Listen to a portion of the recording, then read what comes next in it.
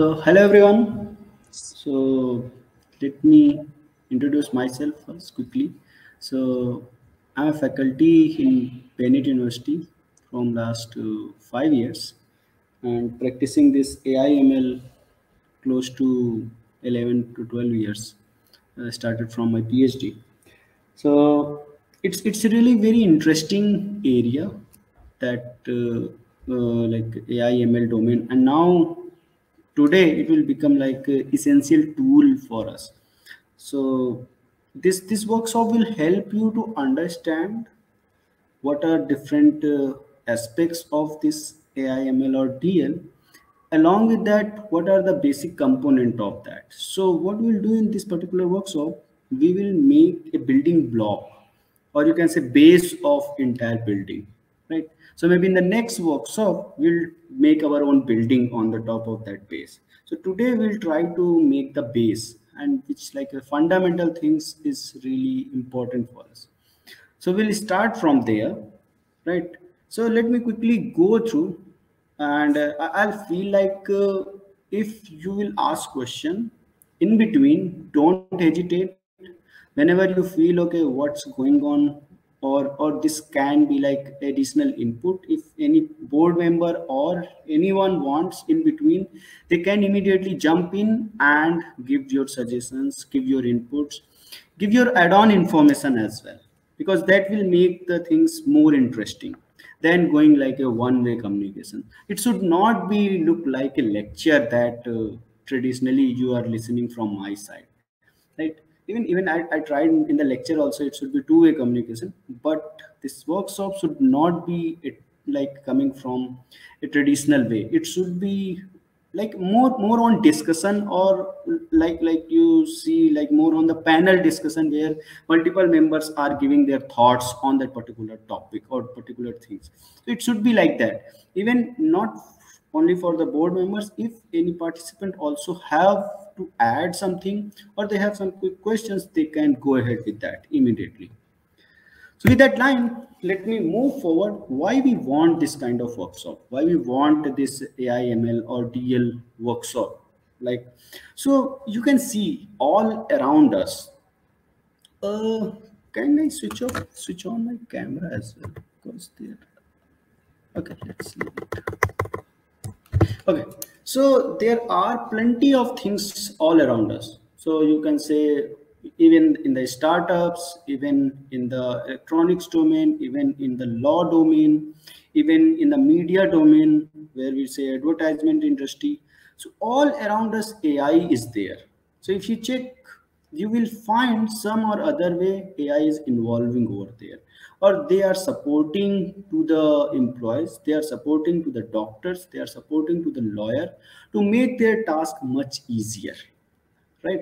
Not only easy, sometimes that will give you a faster speed as well to do the same task, or you can say most of the repetitive tasks, right?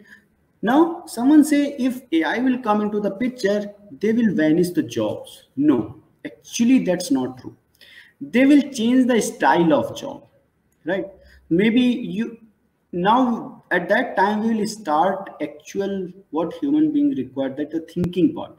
So you can say, if we go a little bit back, humans are not actually made for doing the laborious job. They are intelligent, they should do more intelligent job there, right? But due to repetition of the task, we are doing more laborious job, like same task we are doing multiple times without doing any additional input on that. So might be that kind of job will reduce down, but the intelligence task, or you can say the job where you required a quick intelligence, quick decision making process, that will remain with the human being, because still now AI or this deep learning is not mature enough to do that task, right? So that's the thing that can build up. Okay, no, it's there, and you will get a more different variety of jobs. So that's the future. Even like many scientists are saying, so like the evolution comes into the industry after the electricity. The similar kind of evolution comes again due to this AI. So and we see it all around us now it is like fridge, AC, cooler, sometimes like many equipments, your mobile phone, your laptops, they all are some or other way AI powered in some or other component. So that's the beauty behind it. So that gives a motivation to us. Let's we also need to understand what exactly AI is, what exactly deep learning is. Then it should not be only buzzword for us. We should understand it and we should do something on that. With that motivation, let's move forward. And the very first question comes in our mind. There are like these three buzzwords: artificial intelligence, someone say, machine learning, and deep learning. Now, with this diagram itself, few things are clear. Right? So you can say deep learning is part of machine learning, and machine learning is part of AI. Right? So now let's understand this with some example, how exactly it is going. So you can say AI is any task done by the machine which is similar to the human, where some intelligence involved into the picture. So let me give you one example. Here you can say I want to do, or I want to identify a cat from the picture, or I want to identify a tumor from the picture. Now there can be various ways to do that. So you can say there can be like, suppose someone has given only one single picture to you. Okay, I have only one single picture. Now from this particular picture, you have to form rules, different rules, so that whenever you have next picture, based on those rules, you can tell where is the tumor, or where is that particular part segment, right? Or where is that particular part. Now, once you make those rules, these rules will also help you to decide whenever you have a new picture to tell where is the tumor. So now the question is that rules, from where that rules will come into the picture. So AI will come into the picture whenever these rules comes into the picture, or you can say these systems comes into the picture, that will automatically tell you whenever new information comes into the picture, the correct answer, the correct process, right? Or uh, you can say the correct you can say it's already like an answer or process, or any other thing that human brains are doing, right? So any task, in short, you can say any task which is done by the human, if that task is done by the machine, right, automatically where some intelligence involved, then it's all artificial intelligence. Now the big question comes, these rules, from where these rules will comes, right? So there is one way to define the rules, that is done by the human, or you can say that is done by the expert, right? So maybe if it is related to the radio pathology or radiologist, then radiologist will be the expert, they will define those rules. There is another way as well. Another way, suppose we have plenty of data, and from this data we are automatically able to make the rules with the help of some, you can say, learning algorithm. We are automatically making those rules. Now, with the help of algorithm, from the data, if we are making those rules, then this will comes under the machine learning, right? Making those rules itself is the AI. Now, how they make that rule? If they are, these rules are powered by the data, or they are made by the data, then that is machine learning, right? Now, there can be variety of algorithm that can do that task. Might be that is a tree based algorithm, like you have seen like a tree structure is there, so that can be there. Might be it's a brain inspired algorithm, might be it's a swarm inspired algorithm, like flocks of birds or ant, or all those species powered algorithm, right? So these all comes under the machine learning, which will take the data, based on some learning algorithm, they can form those rules, right? Now, in out of this bigger set of machine learning, there is a smaller part which is inspired from human brain, right? So that particular type of algorithm which is inspired from human brain, that domain itself talk about the deep learning, Got it? So deep learning, the particular algorithm that is inspired from the human brain, that is the deep learning. Now all the algorithms including deep learning which are making those rules based on the data that is available with us, huge amount of data, making those rules with some algorithm, that is the machine learning. But making the rules itself by either human expert or with the data, if you are making the rules, then all it's artificial intelligence. So means once you have these rules, you can say we are in the place of AI. Now, who will form that rule? That is a different story, right? So if it is formed by the data, then it's a machine learning, and a particular algorithm that is powered by the human brain or inspired from the human brain, that is the deep learning. Yes, any quick question from here? Or any add-on here, please? So first thing, I cannot see the chat because right now I'm in the full screen. So you have to speak up. So please go ahead.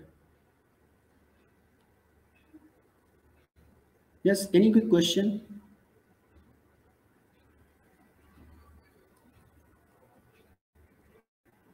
From the board member side, from the participant side, or is it clear?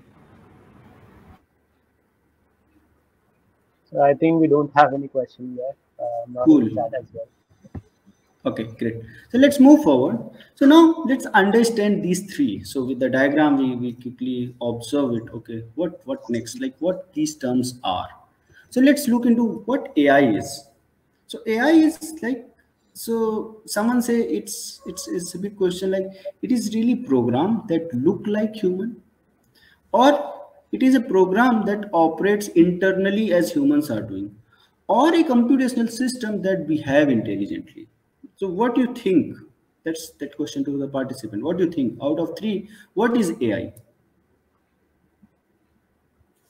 Is it really look like a human, that is the AI, or which operate internally that humans are doing, that is the AI, or it's a computational system that behaves intelligently?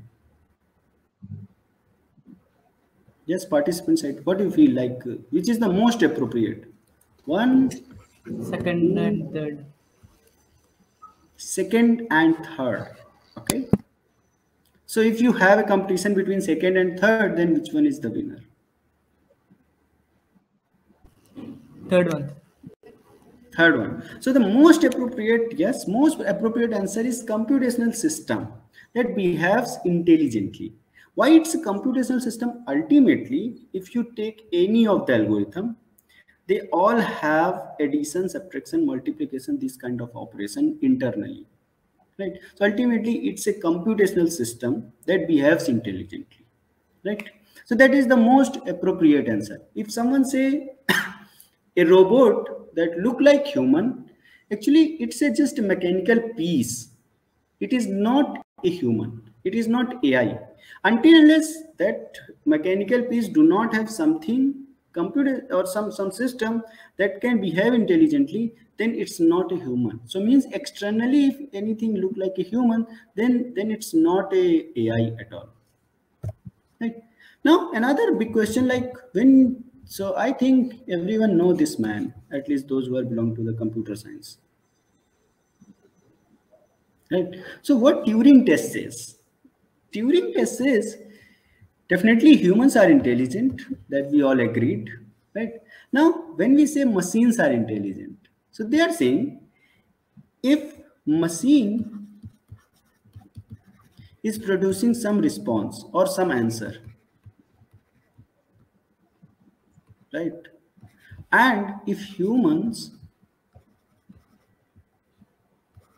is also producing an answer, right? So let me say it's a answer dash. If the difference between these two, so you can say, so it's, let's say it's represented by a dash and this is represented by a. So you can say a dash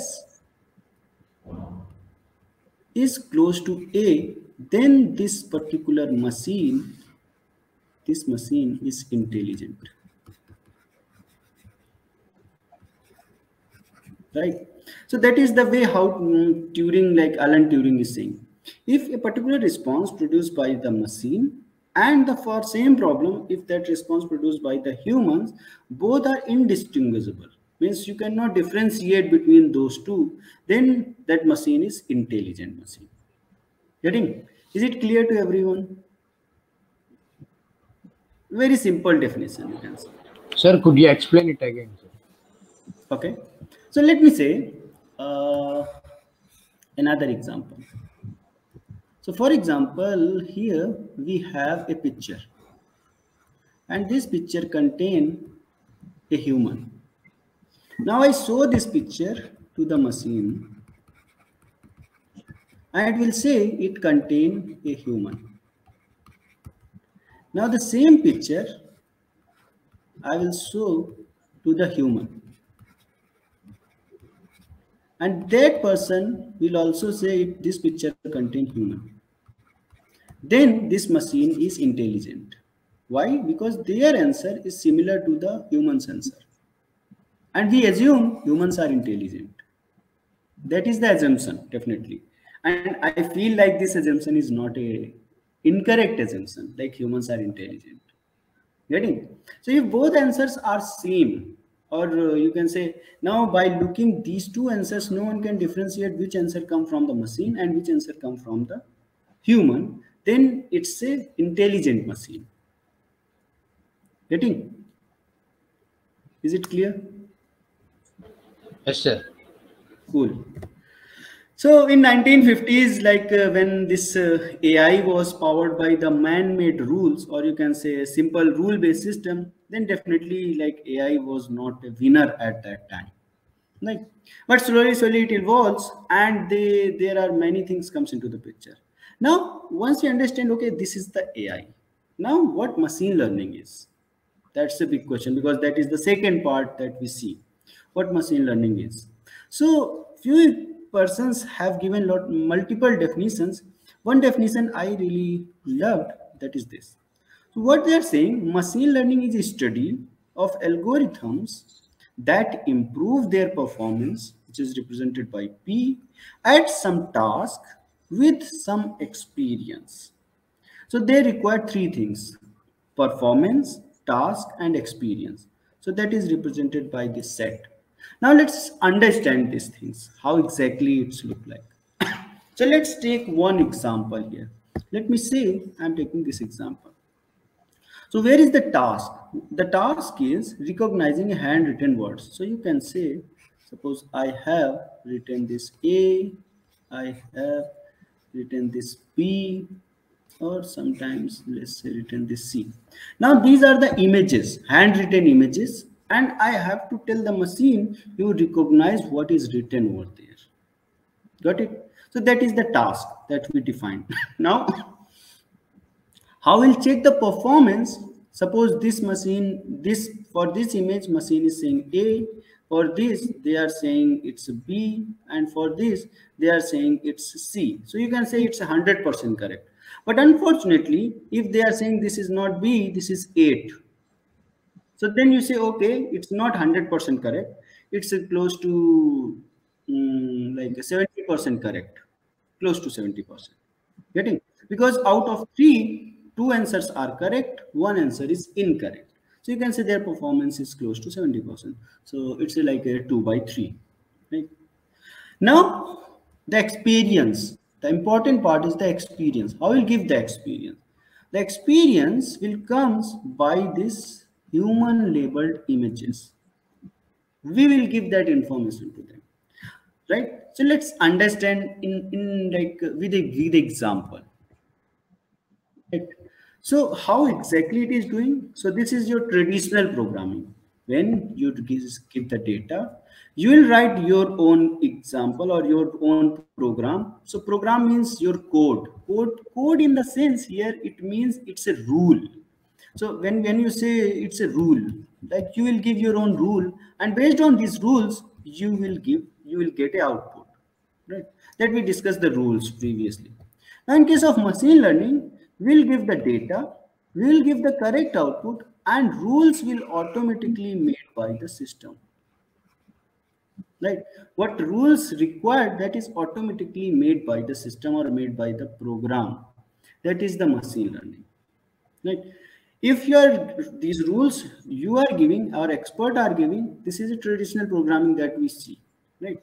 But in case of machine learning, we are giving a lot of data, we are giving the correct output, and based on that your program itself will appear, or those rules will itself appear, right? Now let's look into one example. Okay, can you recognize where is 2?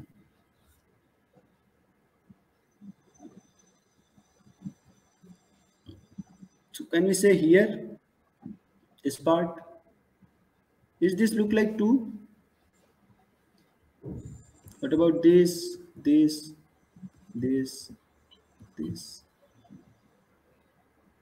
Right? They look like 2. All agreed, they look like 2. Yes, sir. But maybe the second last one on second line, maybe 3 or maybe 2. This one, No, the next one. this Yeah, one. this one. Yes. Yeah, someone say it's a 2, someone say it's a 3. It will depend upon the handwriting. But let's assume it's like a bad handwriting, but they want to only. Okay. Now, important question: how we are able to recognize this is 2? Yes. This is important questions. We are able to recognize, okay, these are the 2. But how we are able to recognize this is the 2? Yes, anyone?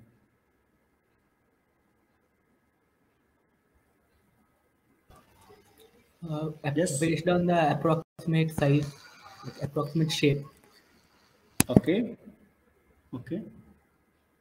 Yeah, any other quick answer? How we are able to recognize this is 2?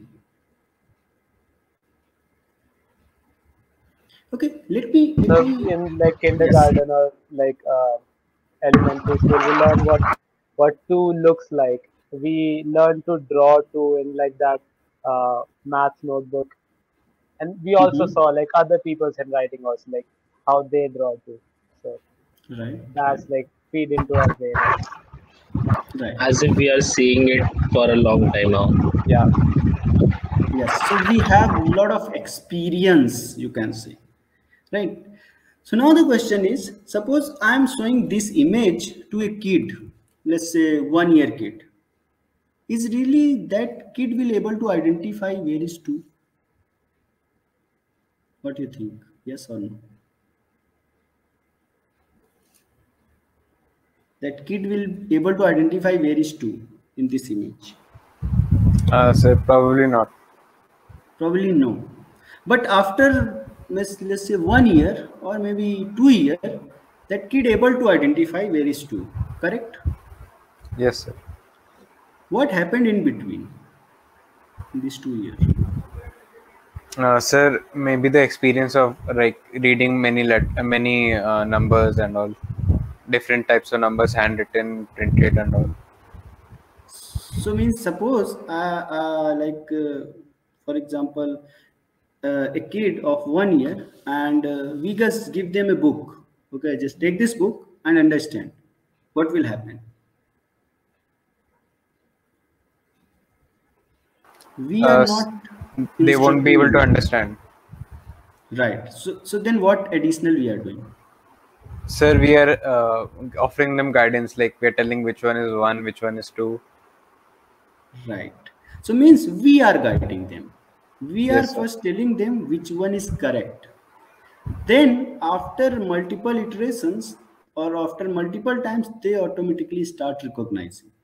So once we say like this is 2 or this is 1 or this is 3, in machine learning domain, this particular process, what we are doing as a parent or as a brother or sister, that is known as the labeling. Clear? So we are giving the label information. And once we label, it means we are including our experience into that label, because we are giving the correct label. The correctness of the label is saying we are giving our experience, what we have for a longer time, to the machine in the form of label. So that is the transform of the experience, or you can say transportation of experience from human to machine. Got it? So that is the labeling process. Anyone doubt any in this? Anyone any doubt? Okay. So now, as you say, like there are plenty of machine learning algorithms. You can say ANN is there, decision tree, SVM, naive Bayes, K nearest neighbor, K means random forest, dimensionality reduction, gradient boosting algorithm, and many other actually. Right. Out of them, if you focus on this one, only the artificial neural network, that is the domain of deep learning. So today that word which is very famous, that is deep learning, that is coming from this ANN, artificial neural network. So now we will jump into that side. What different things are there? So how this ANN look like? ANN has these three major components. One is the input layer. This is the nodes. Second is the hidden layer, that is again different variety of nodes, and next is the output layer which contain the output. So now you can say what is the difference between these three, right? So let me give an example to you. Suppose I want to do a cat versus dog classification. So what classification means, you have to identify that a particular image contain a cat or that particular image contain a dog, that we want to classify or we want to differentiate between them, right? So if you have an image, that image we will try to give as in the input layer, right? Now, in this input layer, here we have some connections. These connections contain some weight. So we'll talk about weights, what is the use of those weights, right? So these connections, some weights. And based on these weights, here they give you some information, or you can say some features, sorry, some features. And based on those features, we are making the final decision. So you can say, if this will give a right answer, or this value is higher, let's say its value is 0.6 and this value is 0.4, so you can say this is a cat in this image, right? And this is for dog.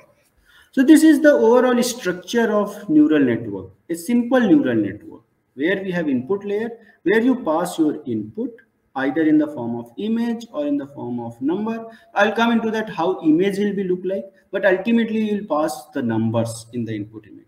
Hidden layer will try to make new features, try to transform that image so that you can make some particular decision, right? And output layer will give you the decision from that input itself. So these are major components of this ANN. So this is simple like old ANN in the era of 1980s, but when you say deep neural network, just what additional is here, here we have more and more hidden layers, right? Now what these hidden layers are doing, that you can look into these images, right? So you can say, if you want to identify this person, who is this person, so that you have given into the input, so something look like this, right? Now from this they generate a new feature, and some initial features will look like this. Then they have more complex feature, you can figure out like nose is visible, eyes is visible, and few other features are visible. Then they combine more features and they make more complex feature, like some part of the face is visible, right? And at the end you have a final output that will combine all together, and you'll say, okay, this person is this, or you can say this person is George, right? So in that way your deep neural network is working. So initially when you have a simple neural network, in that case we are generating only one variety of features or only initial features, and based on that we are getting them output. But in deep neural network we are generating more features from the existing features, and finally you are giving some output, and that is more powerful as well, right? So we already seen this, right? What are different applications? I think you can see those applications all around you. So one can be in the computer vision side. So you can say your mobile phone, autonomous vehicle, gesture recognition, and you can say in the medical domain, plenty of places like in the precision agriculture, there are a lot of application in the computer vision. Right. Similarly, in case of voice or signal domain, there are plenty of application again in the signal domain as well. So you can say voice-based command, you know, like Alexa, Google, like or Siri, they are all this particular application of this voice-based system, right? Or you can say not only these, if you say signal-based system, so you can say your EEG signals, ECG signals, you interpret them and taking some decisions, right? And third bigger domain is NLP domain, where we talk about the natural languages.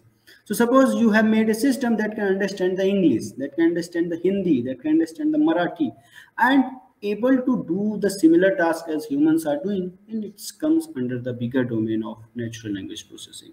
So it can be recommendation system, it can be sentiment analysis, it can be machine translation. Machine translation, when we say, means language translation, English to Hindi, or English to French, or Hindi to Marathi, or Hindi to English, something. Right. Similarly, we can do sentiment analysis. Sentiment analysis means you are talking about like what what is the behavior of that sentence. It's a positive sentence or negative sentence or something like that. So there are plenty of applications of this deep learning, right, that we'll understand. Now, out of this application, what are the major tasks that we are performing? So first task is the detection.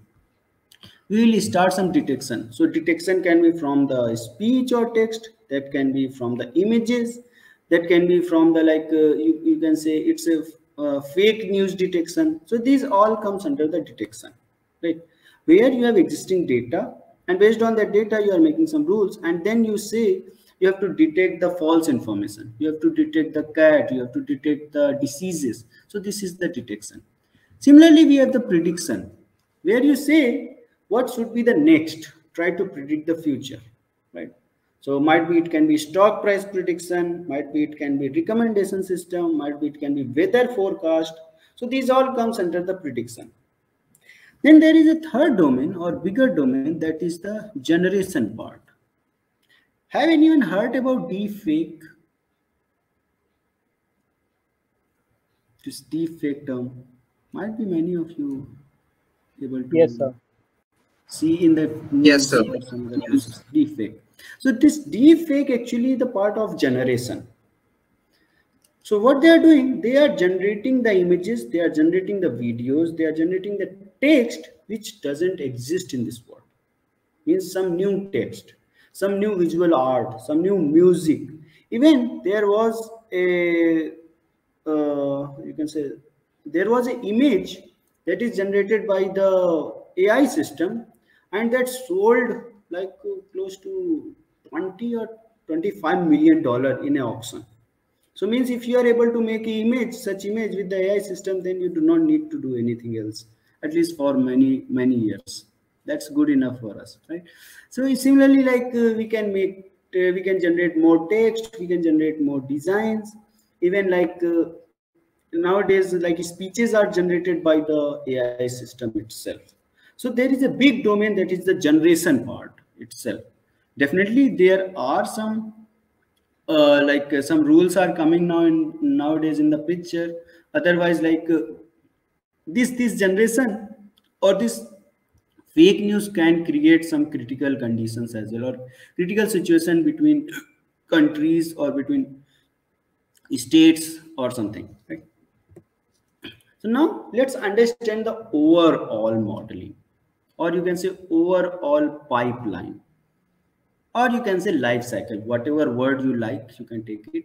But ultimate things is like a, how to do that task, what are different components over there. So the very first task for deep learning or machine learning, you require the data, right? So you have plenty of data available, but that data is raw data, might be that is not useful for you at that particular position or that particular uh, way. So what we have to do, second task is the cleaning of the data or preparation of the data. Now this cleaning, like might be the data is blurry, so you are cleaning, or there are some false data that you have to clean. You have to do the labeling.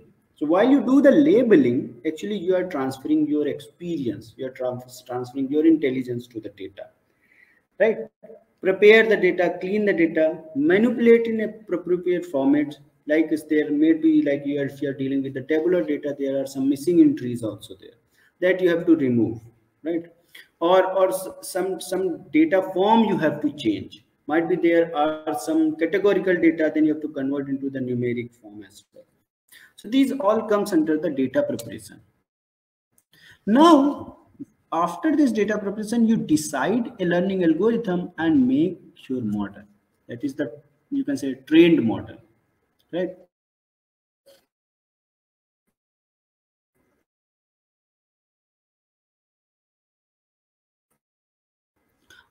Once you use that learning algorithm, and definitely you will check with the new data and you can find out is your model is giving appropriate answer or not.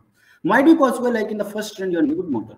So in that case, you will improve the model, right? And then this cycle will continue, and until unless you are not satisfied with the model, you can re-improve and again retrain, again test, improve, train, test, improve, train, test. In that way you can go on the cycle till you are not satisfied. So any quick question till now? Anyone, any quick question if you have?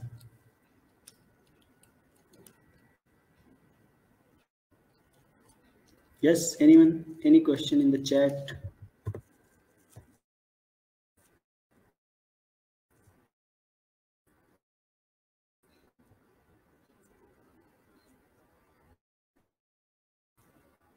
So are you able to understand properly, first of all?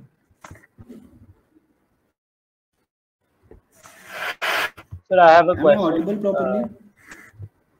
Like most of our Yep, focus please go ahead. these previous years, most of the focus of the community was on building a better network so that we can get better results, and they didn't really focus much on data. So now we are seeing Mhm. this new trend, like that we have worked enough on models, so let's focus more on data now. So how we can Right. you know clean data better, prepare it better, so that even with the existing model we can get better performance. So how important is that process? Very true. Okay, so the important part will be, you can say now we are moving towards the data centric approaches. So let me give you example, then you will better understand. So we was working in a project. I think Pulkit was also there in that project, like in the BEL one.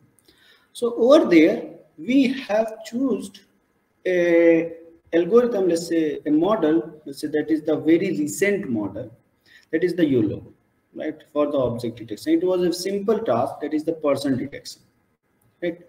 Now, what happened at that particular, we have trained the model with the data, whatever we have, and we figure out that model is not working well when we go to the actual deployment, right? It fails, actually it fails. Now we thought like what can be the reason, right? So first thing is really architecture is wrong, then answer is no. The model is not wrong, model was pretty okay. The actual problem was the data itself. Why it was the problem? Because we are dealing with a different variety of location, different variety of challenges. So it was like maybe you have to detect a person in the night as well, you have to detect the person in the day as well. Might be the person is partially visible, might be that person is in the somewhere like some occlusion is there, right? And there can be like a different locations as well. So might be he is somewhere in the you can say hilly area, or that can be in the flat area, that can be in the agriculture land, there can be a lot of bushes. So ultimately what we have done, we have prepared the data on those domains or those particular area. So, and then only we are able to get a good result. So means data preparation or data centric approach now is very powerful, or actually we are focusing towards that side, right? Because with the you can say model centric approach, you can achieve up to a certain level. Let's say that level is 90%. But if you are looking forward for 95, then you have to look into the data as well. You have to revisit the data and find where specifically you have to look into the backtrack, like backward side, and then you have to look into the what particular type of data is creating the problem, and then that kind of data you have to improve further. Then only you will get a good results. Like when, and this comes into the picture when we jump into the deployment part. Like you deploy actually, so if you say like I have a data set, I divided into the train and test, and they are giving good results, that's fine for that training process. But while you deploy it into the field, then it fails due to they do not know the structure of the field. They are not robust enough to handle those structures, handle those backgrounds, and that make a big impact actually. Got it. So now we have not only focus on the model centric, we have to focus on the data centric as well. Getting? Yes, sir. Cool, cool. So now let's move forward. So what kind of applications where we can use this machine learning or deep learning, right? So you can say it's handwritten recognition, that character recognition, or speech recognition, or you can say many other IT related fraud, or you can say spam detection, or you can say malicious activity detection, or specifically like targeted advertisement. If you look into the media side, so it can be personalized advertisement, right? So these all things where you can utilize the this machine learning or deep learning, right? Similarly, you can say finding the pattern, generating new data as well, generating new images as well, generating new paintings as well. So these are all places where we can apply the machine learning, right? So if any problem where you cannot define specific rules, right, fixed number of rules, and that problem is like not a deterministic problem. I hope many of you understand deterministic and non-deterministic. So deterministic means where you have few fixed rules. Maybe it can be 100 rules or 200 rules, but if you are able to solve that problem with 100 rules or 200 rules, then also it's a deterministic problem. But if you are not able to solve with that 100 or 200 rules, then it's not a deterministic. It's a non-deterministic problem where you require it will not solve in a polynomial time. So that's the things that comes into the picture. Let me take one example. So because many of you say what's going on. So let me take one example. Suppose I have a task that finding a classification between cat and dog. Just simple examples. I think it's a very simple example. Cat versus dog. Now, how you will define the rules? Yes, anyone. How you will define the rules so that you can easily identify this is a cat, this is a dog. Yep. So now, from the participant side, how you will define those rules to identify that this image contain cat and this image contain dog. Suppose someone give you a task like make the rules for that. So how you'll make the rules? Yes, anyone?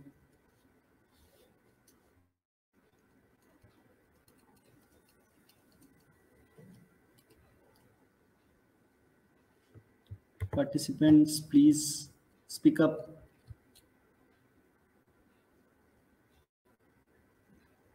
Sure, we can write a rule that there is a difference between their ears, I guess. Okay. So one can be ears, and any other guess, like, is that? For Yes, good. ears, they have their. Okay. What else can be possible?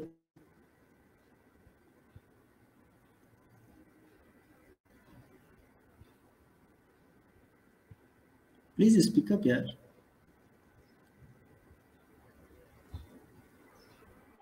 What are the rules like by I think looking another ear main distinction for and cat would be, hair?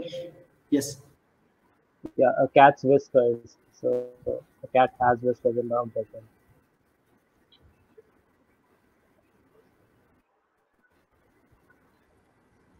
Sorry, Sunesh, could you please repeat? Yeah, I said whiskers will be a like also a major point. Like cats have whiskers and dogs don't. Okay. Okay. Yeah. What other rules we can make?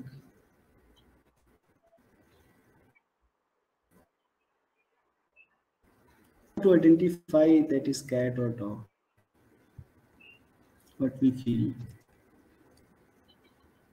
means these 3-4 rules that we have tried to make.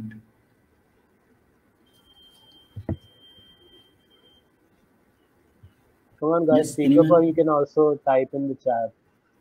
Yeah. Yeah. You can type in the chat or you can speak up whatever you like.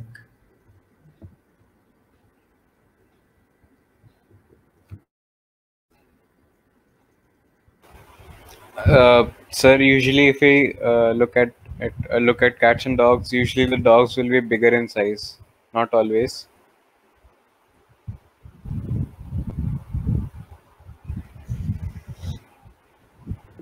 Mhm.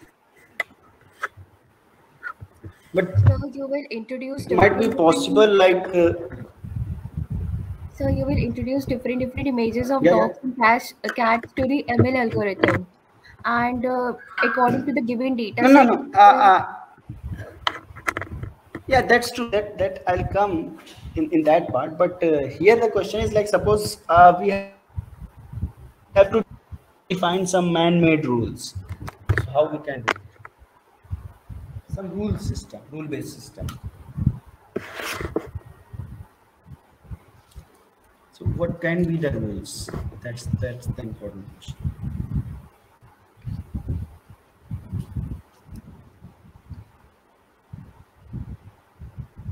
So suppose if someone say, okay, the size can be the differentiating factor because cats are small, dogs are little bigger. Might be possible like if you are taking a picture of dog from a distance and taking a picture of cat from closer, then might be it can reverse also.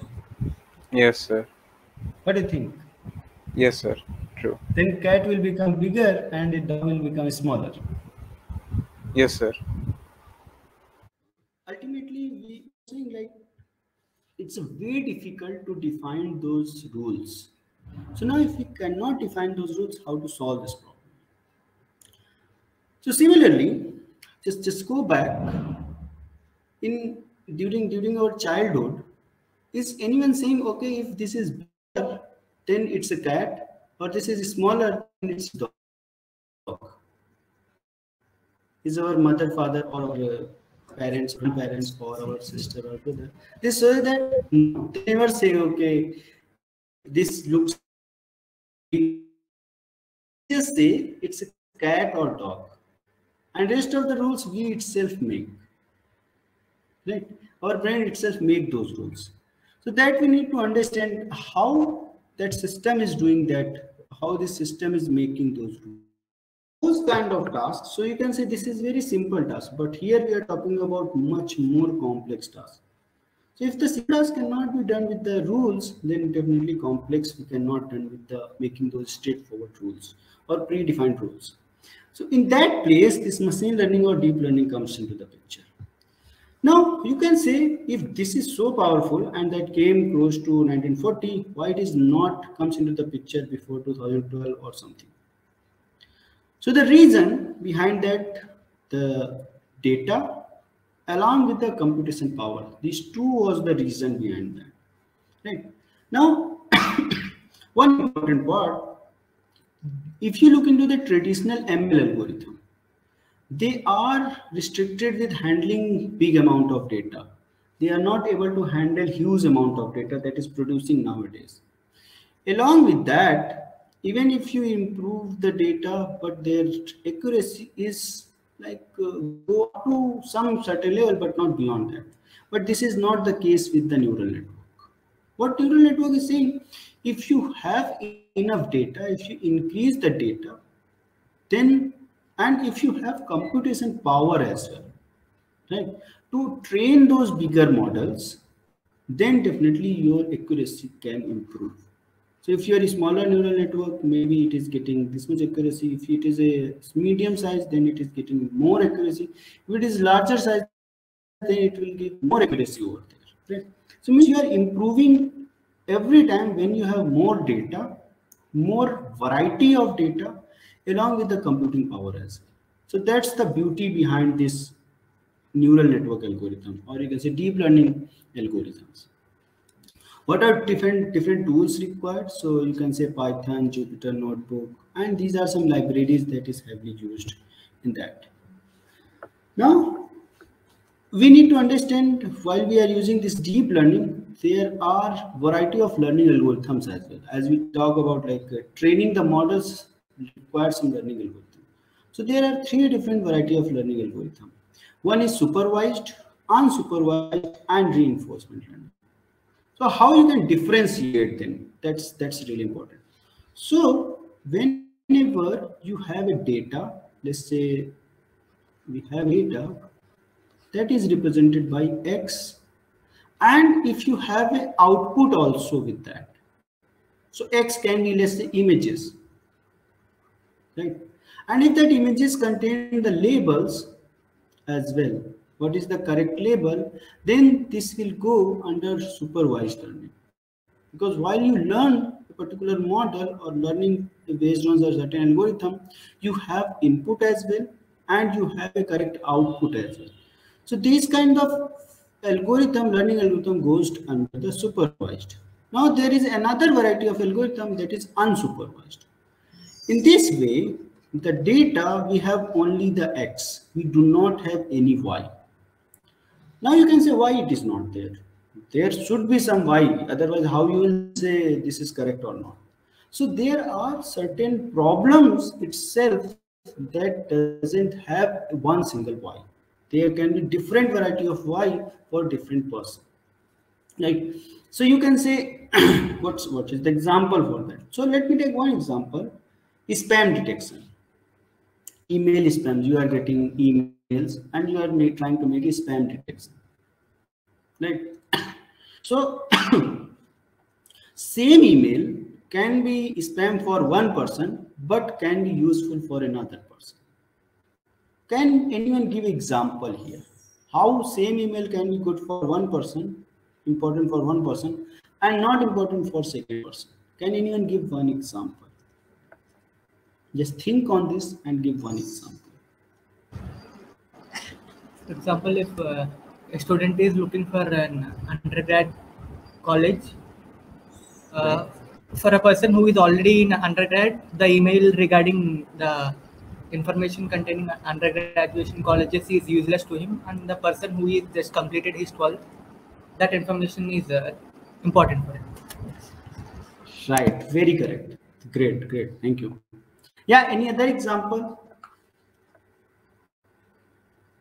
Very correct. Any other example?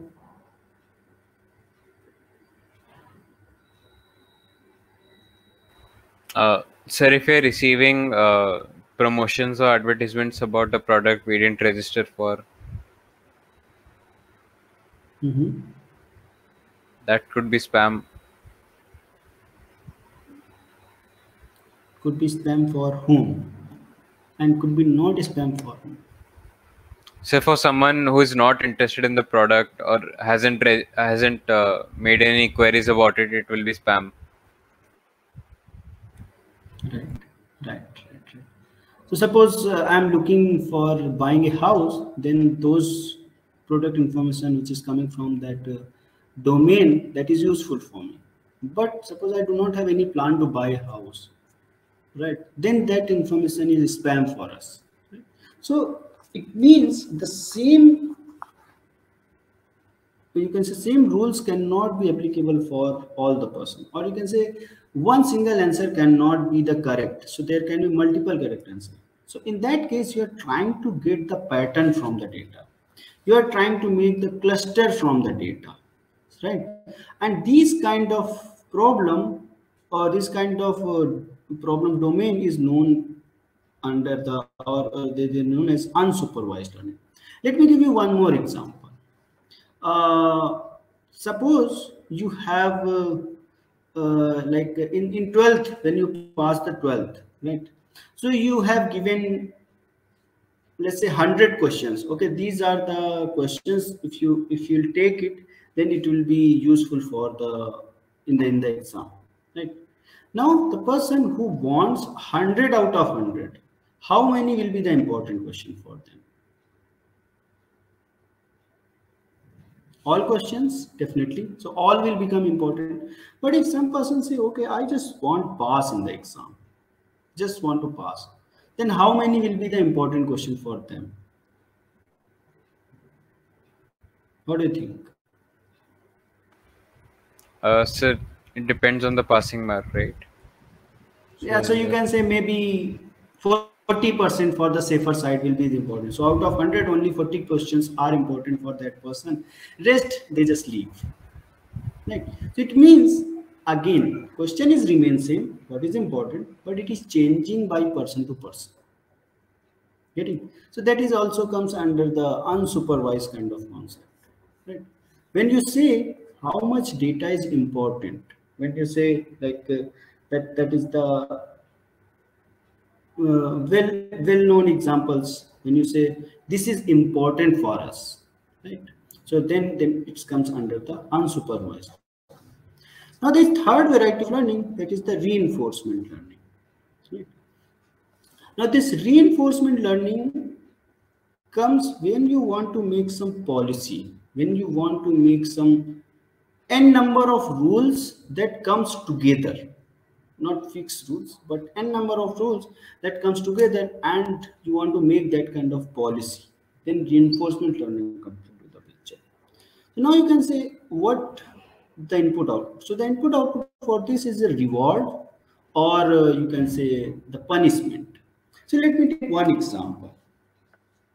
Suppose you have like one kid is there in your house, and suddenly some family members are coming over there, right? So let's say your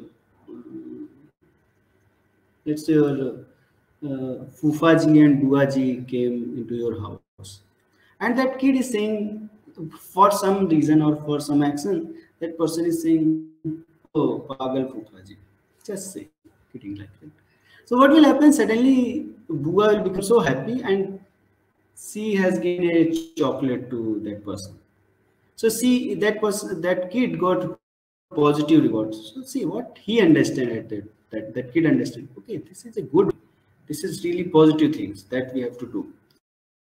The next day, what happened? Like another family member came. Let's say mama, right? And he said to Mami, "Oh, pagal Mami," right? And suddenly Mama becomes so happy. Oh, maja aa gaya, and he given one chocolate to him or that kid. Again, he got a positive reward. So he again make a rule. Okay, saying pagal means it's fabulous. You'll get chocolate. But in the next day, that kid reached to the school, right?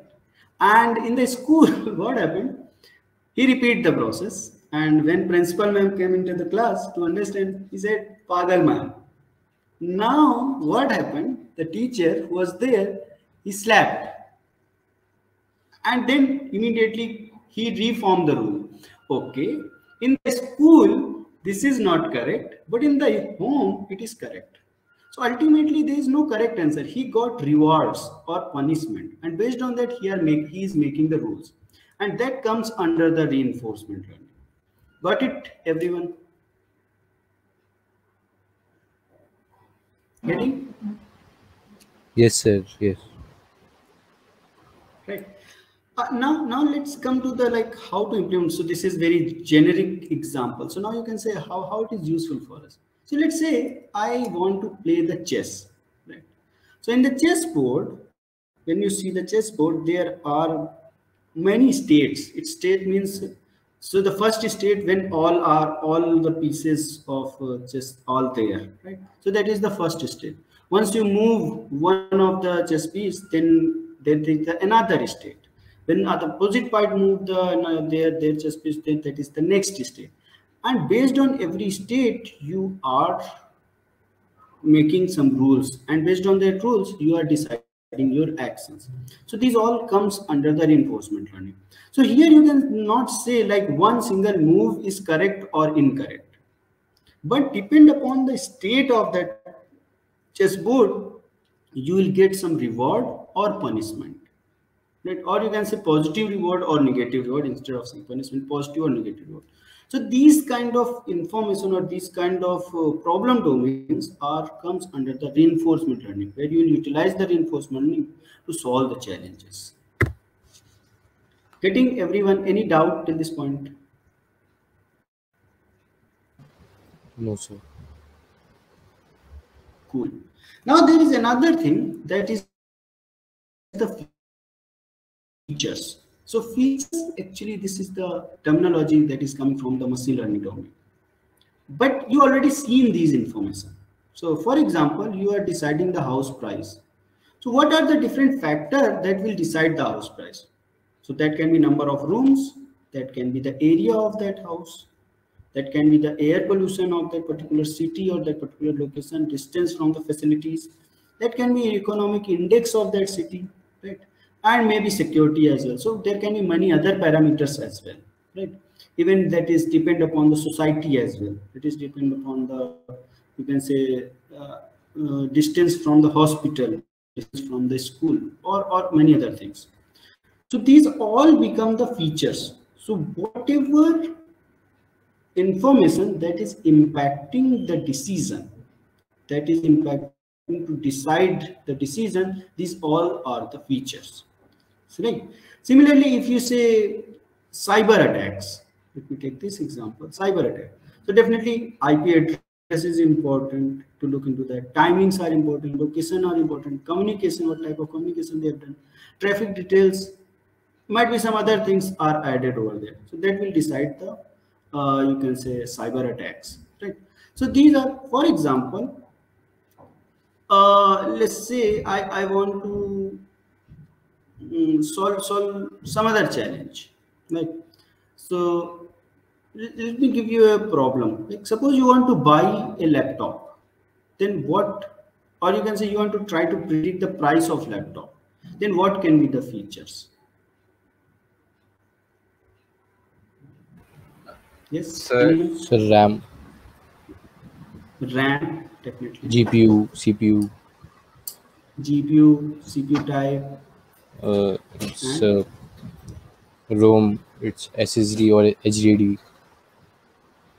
ROM, Yes, sir. screen size, Yes, sir. Battery size. If battery size, company, model,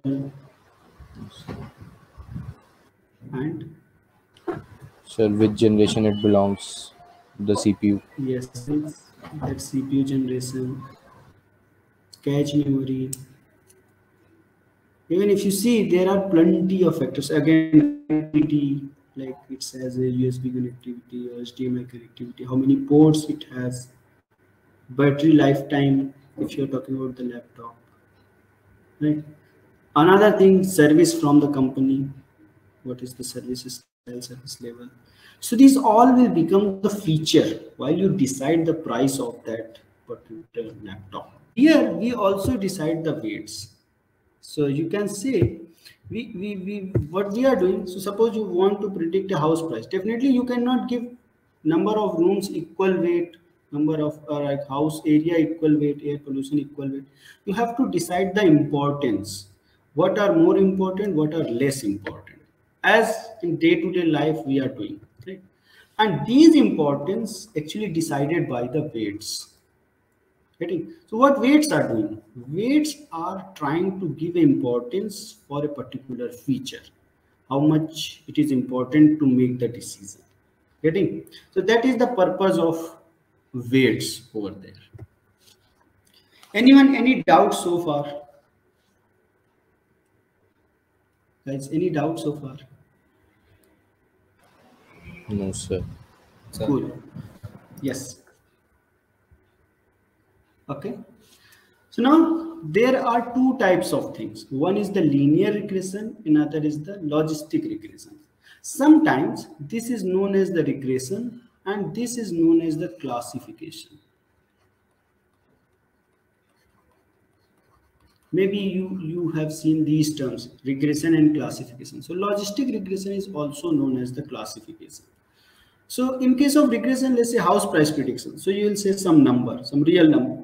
It's 10 lakh, 15 lakh, 20, 30 lakhs, whatever, or 25 lakhs. So you have some number. So that is the linear regression. But in case of logistic regression, you have a binary value, 0 or 1. So you can say you reach to the doctor and you will ask, okay, I have this disease or not. So it will say yes or no, right? So that is the logistic regression. Right? Now in case of linear regression, we are trying to find a linear line that will satisfy or that will have the minimum error. So here error comes into the picture to identify which is the best line. Right? That is the linear regression. Right? Now, what we are doing here? We are trying to make the square. It is also possible you are making y cap I minus yi. Right? That is also possible. Right? Or you can take mod of y of I minus y cap I minus yi. That is also possible. But what square are doing? They first of all, they will give you positive value. That is very true. That will come from the mod as well. But here the emphasis larger differences means that they try to reduce the error which are making more impact into the system, right? But sometimes they fail. When they fail, then we have some outlier. So this outlier removal comes under the pre-processing part. So let me give you example. What is mean of that outlier? Suppose you have some points here, here, here, and one point somewhere, let's say here, right? So if this point is there, so then your line can be look like this to try to satisfy this. But due to this outlier, this line is giving very bad result. But if you remove this outlier, in that case, your line will something like this. And this is the best condition. So you have to think, like you have to remove this outlier before the training. Otherwise, this squaring will create a negative impact as well. Right? Then it comes into the picture linear versus non-linear. So there are many problems which can be solved linear function, but even we have a lot of more problems that cannot be solved with the linear function. So let me take an example here. Can we draw a line to classify this one? So that one line can classify, okay, one side is one class, another side is another class. Or this example, not possible. So what can happen? You can make circles that can easily classify, and definitely circle is non-linear. Similarly, for this, you can make this kind of graph that can solve this problem. So non-linearity comes into the picture, right? Now, in case of logistic regression, you are seeing classification. So cat versus dog. So you have to identify where is cat, where is dog. So this is just one example. Similarly, you can say disease versus non-disease. So that is known as the logistic regression, right? So how deep neural networks solve this problem? Let's take example. Again, it's like a buying a computer system. So what it is taking these features into the input. So you can say screen size, it can be hard disk, it can be processor, it can be RAM or battery time, maybe some other features as well. Now what you will do, you have given some weights. So you have given some weights to the screen size, you have given some weights to the hard disk, you have given some weights to the processor speed and others. Now what next? You will try to find a linear equation here. So you can check out, this is simple linear equation. In order to convert this into the non-linear, we are adding a additional function, and that function is known as activation function. So in few minutes we'll talk about this activation function. Right? Now what this activation function will do, it will produce a result that will be your output, like you have to buy or do not need to buy, or what is the price of that particular system. So this activation function actually introduces the non-linearity into the system. Ready? That is will give you the cost function. Now here, if you look into this equation, this can be transformed and rewritten in the form of W transpose X. So you can say you have X array here, W array here. So you can say W transpose X can give you the entire equation in one go, right? So it's like a simplest form or simplest representation of the equation. Right. So let's come to the activation function, which introduce the non-linearity. So there are many activation functions. Few popular are the ReLU function, sigmoid function, softmax function, tanh function. So you'll see them in next slide. So what they are doing, they are taking the data and introduce non-linearity into the picture and pass that output. So that non-linear things will comes from the activation function. So one of the activation function is sigmoid, right? So you can pass any data from minus infinite to plus infinite, but it will produce a value between 1 and 0. So you can say input will be minus infinite to plus infinite, and the output between 0 to 1. So ultimately, this particular function in between introduce the non-linearity. If it is a linear, definitely it will not be between 0 and 1, right? It will be some bigger value. As they increase, they also need to increase. It is giving a non-linearity, so you can check out the function here. Okay?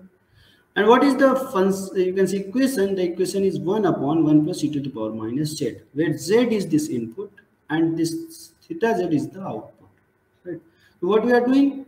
We are doing W transpose X plus B, and we are passing through this non-linear function so that it will give you a non-linear output. We have another function that is the ReLU or leaky ReLU. What this ReLU is doing, it is making like if the value is negative, then it will give you the 0. If value is positive, then it will pass as it is value. So definitely this is also non-linear, right? Now here we have leaky ReLU as well. So they are saying once they make all 0 means you are making dead that particular neuron. I don't want to make them dead. Let them alive but with lesser life. So then instead of ReLU, they are giving the leaky ReLU over there. So that have like if negative value, they will give some values, some output, but that is will very tiny, right? So that they will not die. Then we have another activation function that is the tanh. The behavior is look like sigmoid only. The only change, the range. So you can say here input is minus infinite to plus infinite, and the output is minus 1 to 1. That is the range. So the good point, it is a mirror image from this, and that helps in many applications, right? Now there is a bias. Now let's understand what is the role of this bias. So the role of bias is looks here. So bias actually do not change the, you can say, the behavior. They just move through towards the x-axis or sometimes y-axis. So that is the role of bias. So you can understand with the line equation. So you have y equal to mx plus c. So now m will decide what should be the tilting point. So suppose that m will decide this or this or this. What bias decide? Where is the intercept? So this will be here or this will be here. That is deciding by the bias. So bias will not change the behavior, but they move from one direction to another direction, or you can say in one axis. Right? So that is the purpose of bias. Now here we have another reason to introduce the bias. Suppose we have passed an image that has all zeros, or you can say you have passed a black image. In that case, your entire system will have all zero value, right? So means all x values are zero. So in that case, bias also comes into the picture, because that do not have zero value, that has one value always. And the bias value will give you a life to the system, so that it will not be dead. But if someone has given inputs all zeros and bias is not there, then your system will be dead. Right? Now, if you say image, ultimately there are a lot of applications in computer image. So how image will be look like? So the image is look like with three channels: red channel, green channel, and blue channel. So your system is not looking image as we are looking into that. They look into only the numbers. What are different numbers over there? And based on that number, they will decide how image will be look like. So now in order to represent it, what they are saying, they will convert these all three-dimensional data into one-dimensional data. So it has 192 values. So suppose you have an image 8 cross 8, that is the size, and 3 is coming from the, you can say, channel. So it's a red channel or green channel or blue channel. From there, it will give a information. So it's you have three different channels, right? That will combine together and give you a complete image. So in order to give the input to the system, we can convert them into the one-dimensional array. So you can say first we are picking all red, second we are picking all green, and third we are picking all blue, and you can make a one-dimensional array over there. So then it will be look like this. Your matrix will be look like this. So you can say you have these many of numbers in pairs. So you have your data points. So first data is represented here, second represented here, third represented here, and this entire matrix will represent the entire data. Similarly, you have y data points, say y1, y2, y3, y4, and m number of data points that are there. So what you can say, this is representing one image. This is representing second image. This is representing third image. And with respect to first image, this is your output. With respect to second image, this is your output. So in that way, you can make the entire system into the number form, because ultimately these numbers will go as input.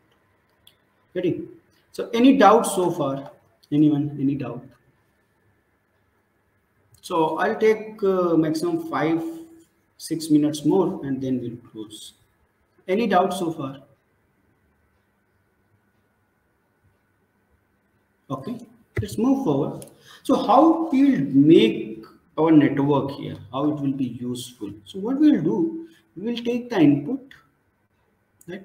So we have all the inputs available here that will pass to the system, and then these values, like you will compute the zx. What will be the zx? This will be the linear function, that is w1, x1, w2, x2, w3, x3, and so on. Now this zx will pass through the activation function, and then it will produce the az, and this az will come into the picture. Now for y, this will act as an input.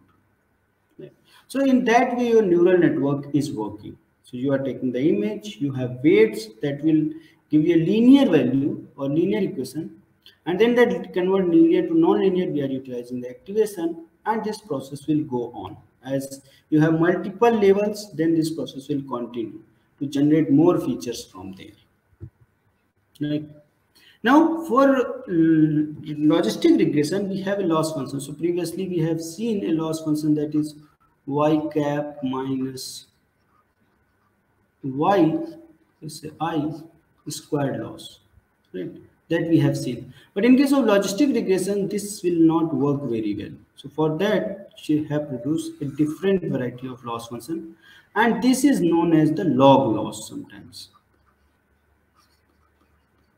Right? What is the beauty behind this loss? And this is specifically for the classification task.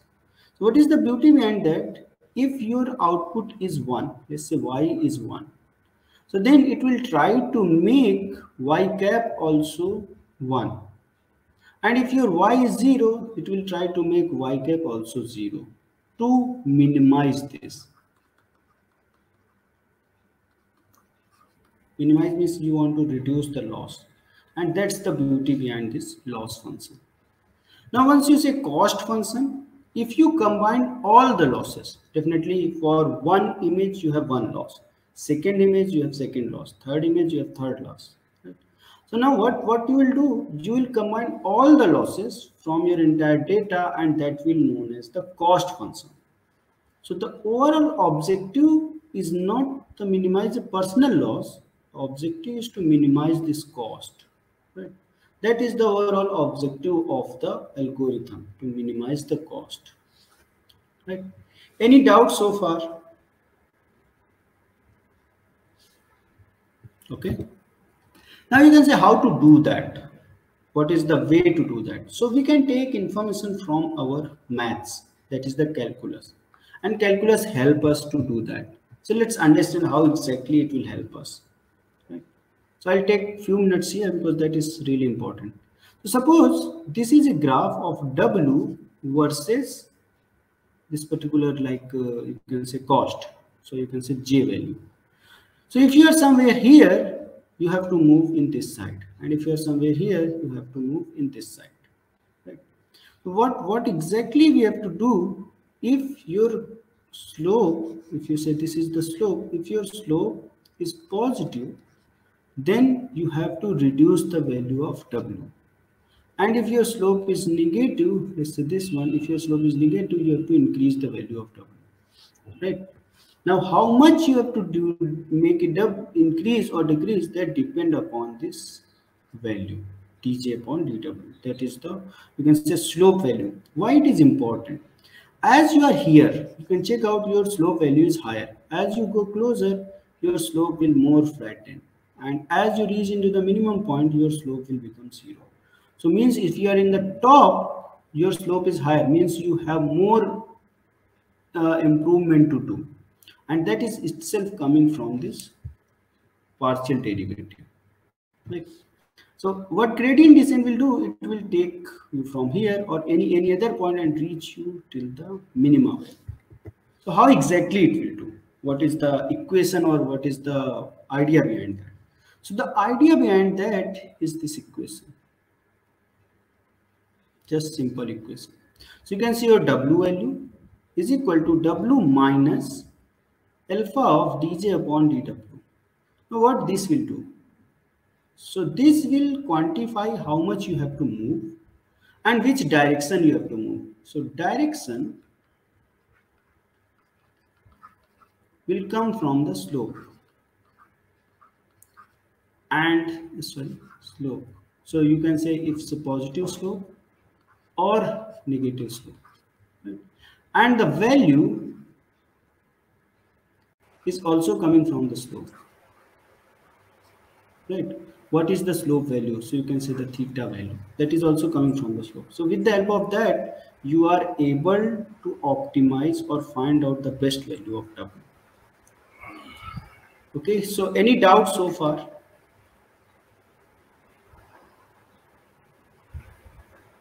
Okay, so if you are able to understand that, then it's like really you have make a basic building block for the neural network.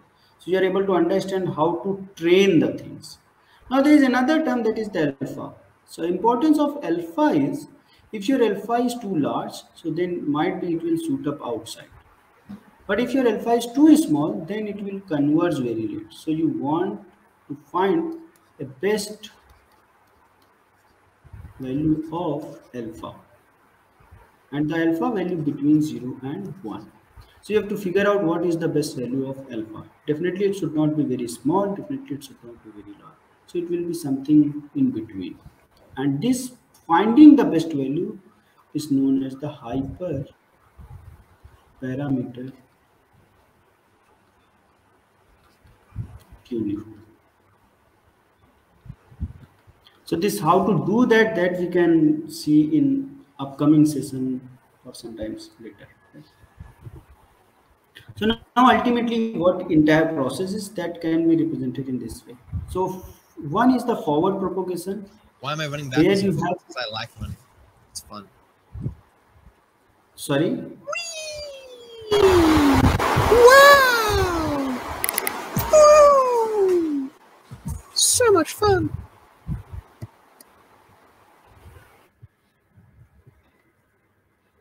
okay, there is some message.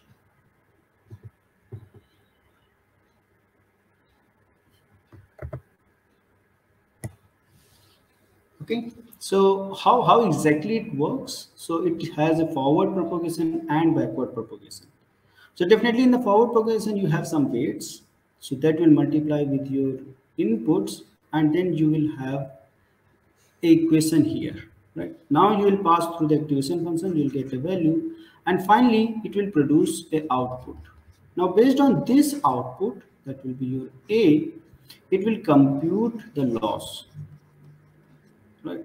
Now what this loss will do, it will utilize to back propagate, and this loss will help us to update the value of W.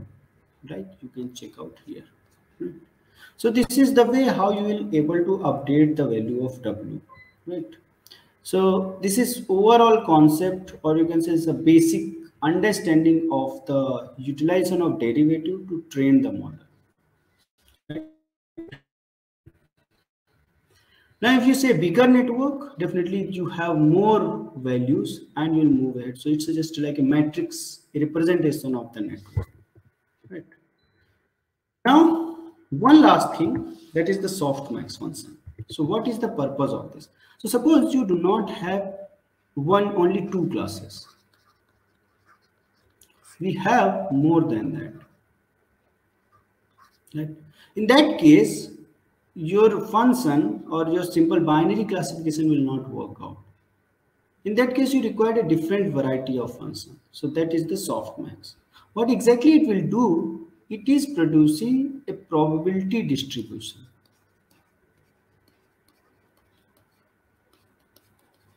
of the output. And you can check out which has the maximum value, that will be 1, remain all will be 0. So I'm not going in depth of this maths. So you can say just the softmax. Suppose you have 5 classes, so it will produce the probability of each class to be happen, right? That is the purpose of this softmax. And whatever have the maximum probability will say it belong to that class, and rest will become 0. So that's the beauty behind the softmax, right? So this will be the last slide, and then we'll close this. So what is the forward and backward? Forward means you are taking an input, multiplying with the weights, computing the activation, and you move forward. At the end, you are computing the loss value, or you can say the final output. That is the forward propagation. Now, what is the backward propagation? Based on that loss value, so based on that loss value, you are updating the W's. And this update is based on the, you can say, derivatives of loss function with respect to W. And that will help you to update the W. So that is the backward propagation. Forward, you are computing the output, and backward, based on the output and the actual output, you are computing the loss, and based on that loss, you are computing the derivatives, and that derivatives help us to update the weights. Once entire process done, then you have the updated weights, and that's the entire story of the, you can say, most of the neural networks. They have forward and backward propagation. So that's it from my side. So this is like how it will be look like. So you have initially low level features, then mid level features, then high level features, and they are able to produce the results. So guys, that's it from my side. I know like it's a really long session, and after a certain point you are not able to pick it up. So don't worry. So we can do later part again as well, because I know like after 1 hour everyone is flooded, and because this session was really long, so we'll do it later as well, where we talk about only the training part, only the learning algorithm, and then you will see, you'll understand in much better way. Okay, guys, thank you from my side. I'm done. Okay. Okay. Thank you, sir, for your session. And also, if you have any questions, you can leave them in the chat box.